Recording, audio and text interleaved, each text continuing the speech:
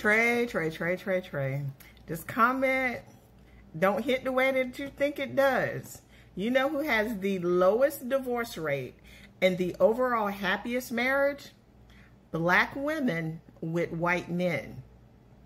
Do you know who has the highest divorce rate? Black men and everybody.